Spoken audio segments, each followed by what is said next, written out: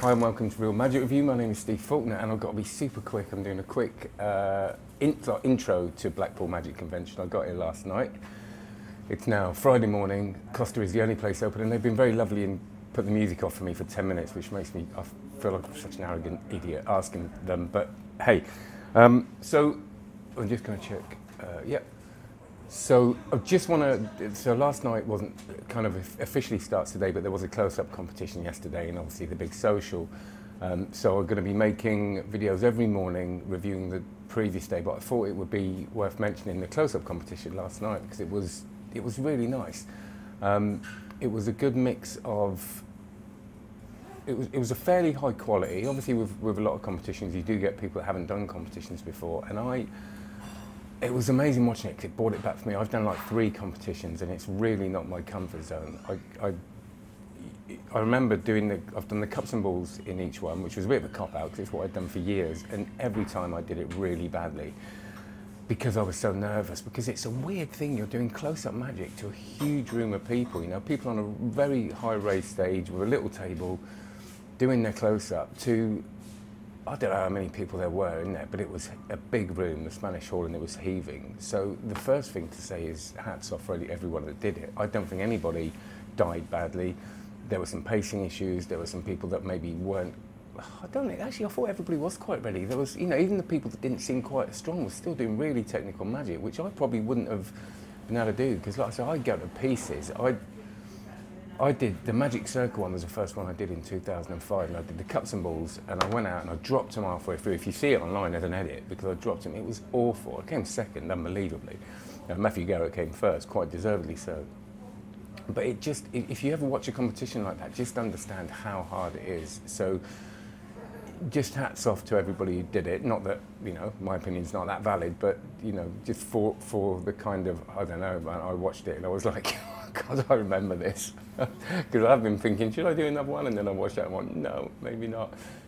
The 3 standouts for me were Mark Calabrese, I think that's his name, from New York, who just had this sort of street performer. I think he is a street performer, but this really confident, highly skilled, like any card called for stuff, but just done with such confidence and not arrogance, really. He sort of had that arrogant character, but just really a joy to watch. And it was whether it was going to be him or the winner that did win, and I'll mention the winner in a minute.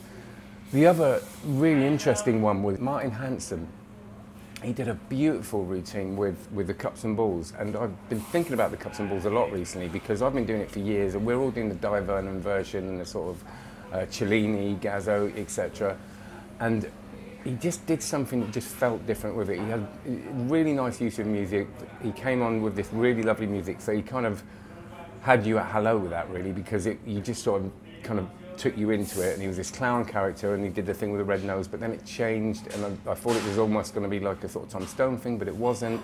And Will Houston said to me, actually, it was one of the only acts that made us magicians go, wow, I wasn't expecting that. And there was lots of those moments where the nose would change for a flower, and he used a flower as a magic wand. Just a really lovely routine at the beginning, a middle and an end, and he'd spent so much time on it, and the cup would disappear from the table and end up under the hat, and all that stuff was really worth looking. If you're at a convention and he's there, I'd really suggest seeing his show. And the winner, Doki Moon, which from Korea, who was just brilliant. He had this, and it was the winner for me, I think, because he had a lovely card routine that kept me engaged for the whole 10 minutes, which is very rare. You know, he did this thing where he kept repeating till the card would turn over and it had an arrow on the card that would point to his pocket, and then there was a moment where the arrow pointed to this one, which turned over, and then an arrow pointed to that one.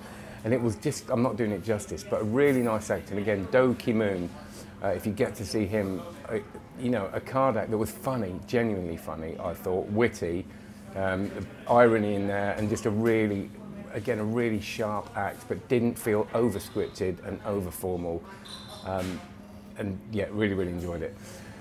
So that's a really quick overview. Obviously there was the socials in the Lescar, really different for me because I'm not drinking this year, so I just actually really enjoyed that, but got really tired, so I was kind of in bed by 1 o'clock, and then I was sort of wired and kind of thinking, should I have gone back? It was really lovely talking to Ben Earl and hearing him. You know, I always love hearing his passion about stuff, and obviously a lot of other people as well. But today's the main day. I'll be doing a more relaxed video. This is a bit of a quick sort of blur until tomorrow, but do check in with us. If you're not here, watch the videos and do like and subscribe and share. That'd be lovely. Cheers.